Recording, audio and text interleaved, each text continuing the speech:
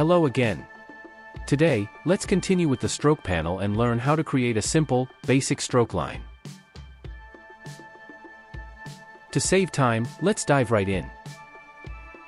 When you create lines using the pen or pencil tool or create objects in the designer persona, each new line is created on a new layer as a vector. If you don't create a new layer before drawing, it will keep creating new lines on new layers. The stroke panel consists of basic lines, dashed lines, and brush strokes, along with a close button for when you don't want to use brush strokes.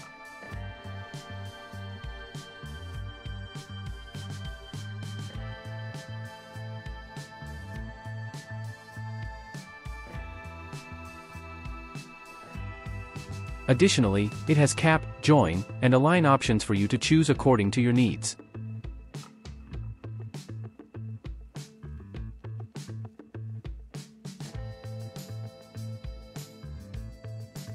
For the miter setting, I recommend using around 4 to 6 if you think you might scale the character you are drawing.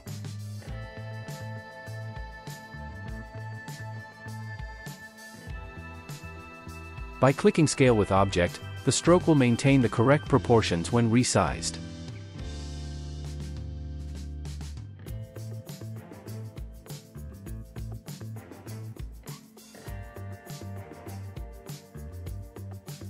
You can also create dashed lines and arrowheads, but I won't go into detail about those and will focus more on the line drawing itself.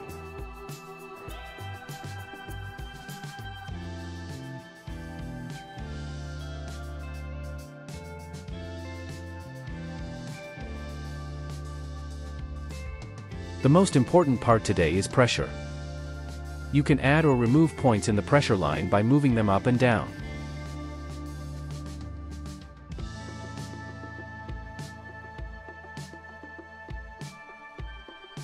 By pressing Alt, you can adjust the start and end points to fit the desired line style.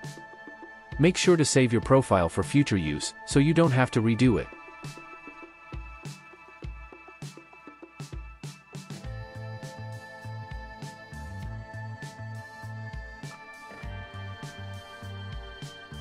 The simple principle is to create a line and then apply pressure. When you draw a new line, Affinity Designer will remember the last pressure value you used when you start drawing again.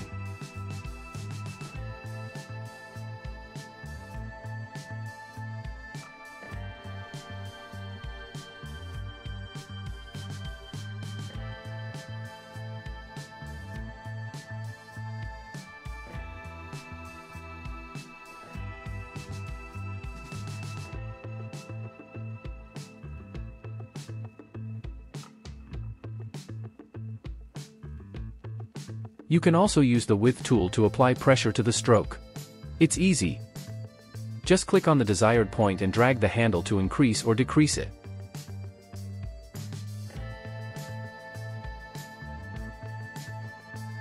Double-clicking will reset the handle. That's about it. In Affinity Designer, the Width tool can only be used with the pen tool and pencil tool, but it cannot be used with the brush tool. This is because the brush tool has a fixed stroke width that cannot be adjusted like the pen and pencil tools, which use pressure control to vary the stroke width.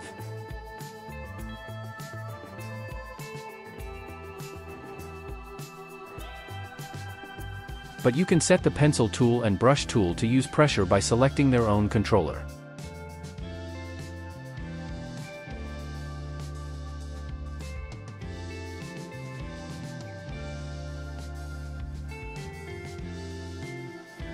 Okay, that's a brief overview of the stroke panel for now.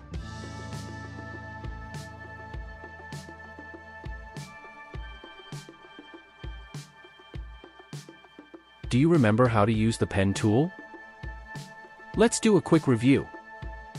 Click to start, click again to create a straight line, and click and drag to create curves. And if you click the same point again, it switches to Smart Mode. Double-click to stop drawing. Select the last point and continue drawing. When you use any tool in Affinity Designer, the context toolbar will display options for you, and keyboard shortcuts will appear below. When I draw, I try to snap the first and last nodes to the line as much as possible. You'll know it snaps when the line turns yellow.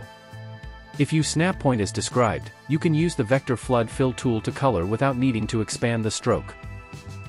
This is useful when you want to change the stroke style to something different. You can do this by selecting the desired stroke and applying a brush style from the brush panel.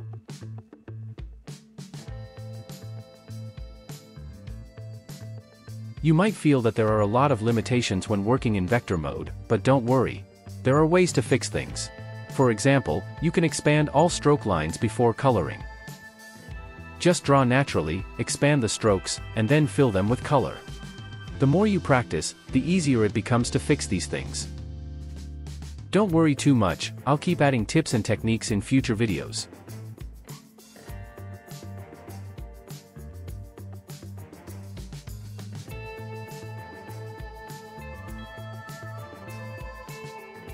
Some people say that uniform lines can look boring. Let's play around with stroke design by applying pressure to the lines. My simple rule of thumb is that lines facing the light should be thinner, while lines in the shadows should be thicker. You'll need to study this and apply it to your own style. I can't tell you exactly how your lines should look, that's something you'll need to develop yourself. Even after applying pressure, you can still adjust the points whenever you like. This method might take a bit of time, so I suggest setting the pressure first, then draw all the lines. Once you're done, you can go back and adjust any lines you don't like, it'll be easier that way.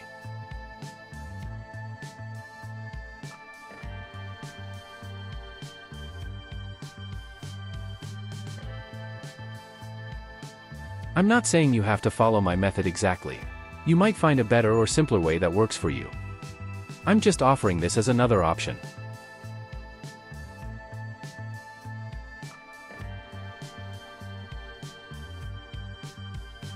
Now, let's talk about erasing. Since we've added pressure to the strokes, you can't just erase them directly, doing so would ruin the shape. Instead, expand the strokes first, and then use the Shape Builder tool to erase parts. If you want to apply a brush style, make sure to duplicate your ink layer. Keep in mind that the brush style won't recognize the pressure you've applied, so it's best suited for characters with uniform line widths.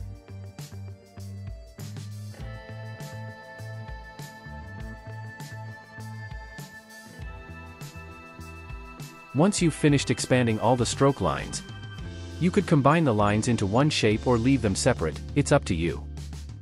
I won't be merging everything into one piece. The reason is that sometimes we forget to erase some of the ink lines, and this way, it's easier to fix them. You can just fill over the areas you want and easily adjust any gaps in the ink shapes.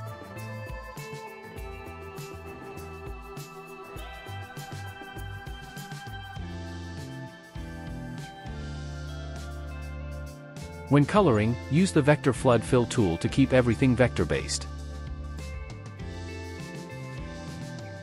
If you forget to remove any expanded ink shapes, set the Vector Flood Fill tool to knockout mode.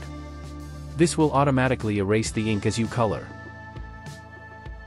It's located at the top in the context toolbar. Set the fill mode to knockout for the Vector Flood Fill tool.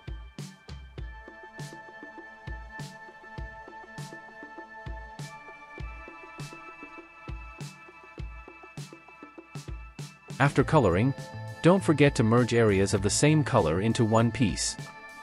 Go to the Select menu, choose Select Same Fill Color, and click Add to merge them into a single piece. Check out the Vector Flood Fill tool on Affinity's channel, it offers great tips on how to use it.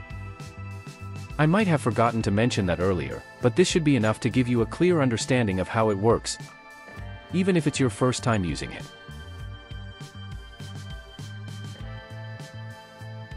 This method is what I often use for designing mascots, mascot logos, and cartoon characters for branding. It ensures that the line stays sharp and high quality, even when resized or exported. That's it for today. There are just a few more parts to finish this beginner's guide to Affinity Designer in my style. Make sure to follow and turn on notifications so you don't miss the next video. Thanks for watching, and see you next time.